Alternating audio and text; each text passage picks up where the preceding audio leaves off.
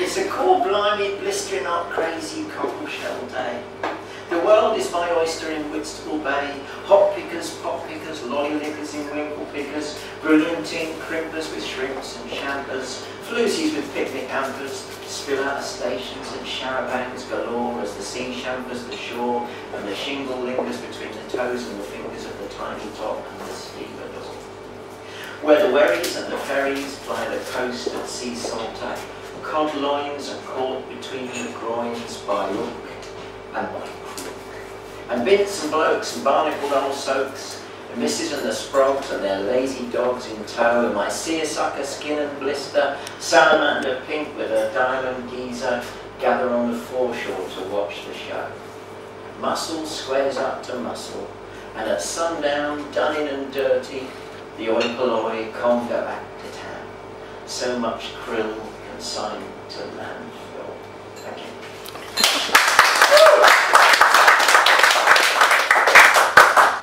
Trains no longer call at Seaton, disgorge the campers for Warners like they did 50 years ago when our itsy bitsy world was ever so teeny weeny.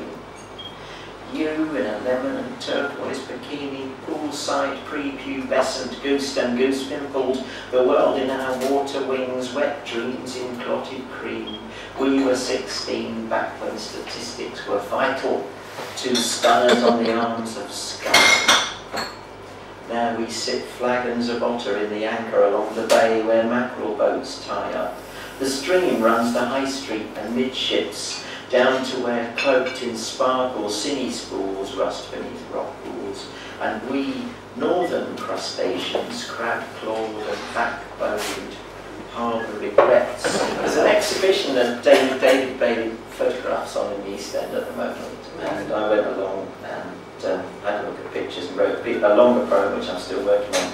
But we were talking earlier about what do you do with the bits you haven't got home for, and I didn't want to waste this bit, so this tiny little bit is called Roots. Let the record show Dad hailed from Hackney. Mum, your very own Vesta, your Burlington Bailey from Bow.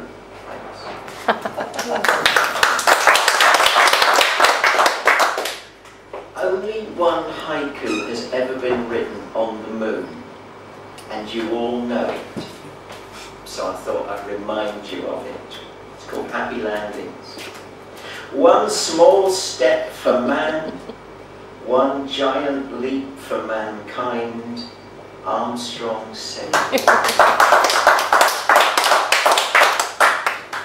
Stalking, yes. Yes, here's a stalking poem.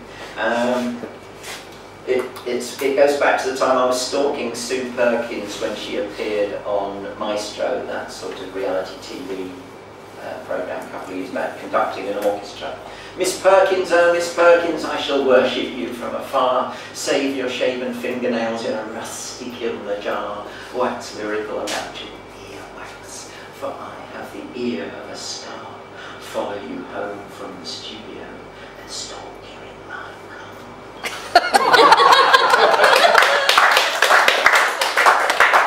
Looked like Sue Perkins. That's absolutely, absolutely. Does anybody here remember an American actor called Carl Malden?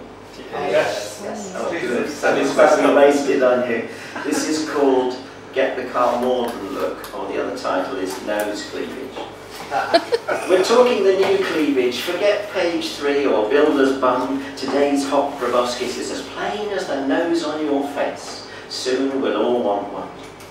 Get the surgeon to carve it with pride, sculpt with that scalpel a slit down navel, and one bump each side.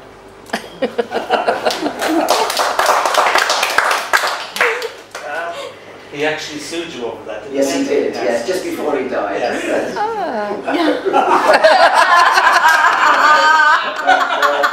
A little seaside town south west of Barcelona called Sitges. This poem is called Sitges Bitches. Under parasols in Sitges, sangria in hand, the fat and fecund kiss, groom and graze. Pedalos and flying bananas race beneath the cloudless, cancerous canopy of blue. We willingly conspire to this and doze beneath our carapace of factor 4 at 42, bringing on a lazy death, not headlong like what lemmings do. Cheek to cheek with his speedo date, oiled up with his ruin, the Englishman, a raspberry mivvy, wilts, all the while the metrosexuals promenade, basting in the searing sun, and 2 soggy vanilla cornets in a cocoa butter sea from Dewsbury. Sip tea and read the lady. On the Via Caio, Canti Bei Canti, the Keats cat scat, out cats, the other cat out catting on kitty little lawns, but no dawn chorus, no cat or wall for stores, Chevy's shit up. Keats cats are card-carrying catacomb colonisers, I custodia caticani, tutti capolavori, sempre in funzione a cattolici. Keats cats have impeccable combat credentials. They watch over all the late literati, Carstens, Corso, Carl Felipe, as they doze beneath their cypress canopy. Mystic mogs, mouse trouserers, Keats cats, once confronted, swiftly skedaddle.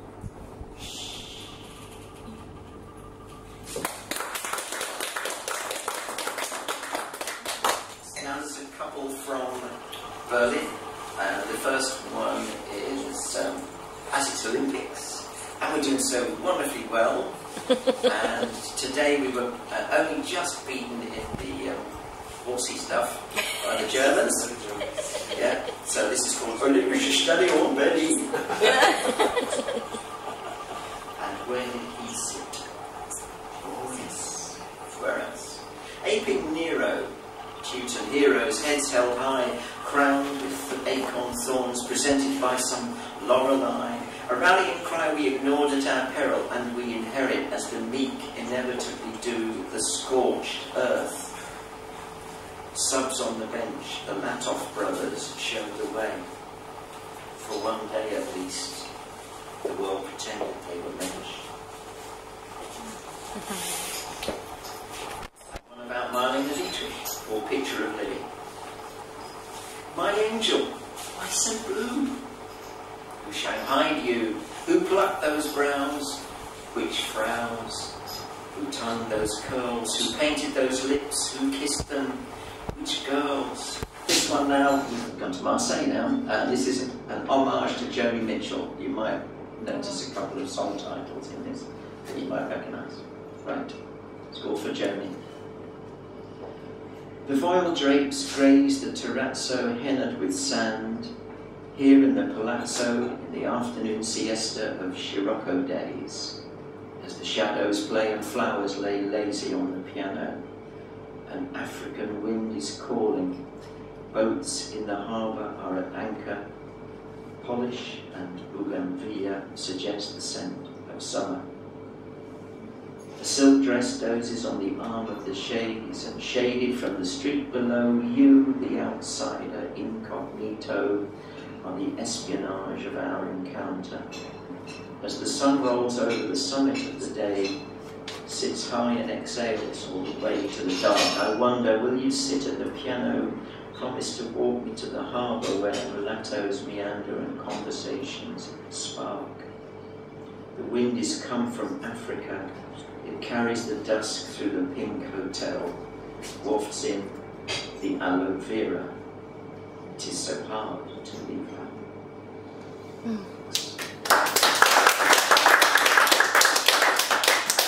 One from Guildford, which came out a couple of years ago. I've got a huge passion for cemeteries, and like so many other people, we're all just dying to get in there.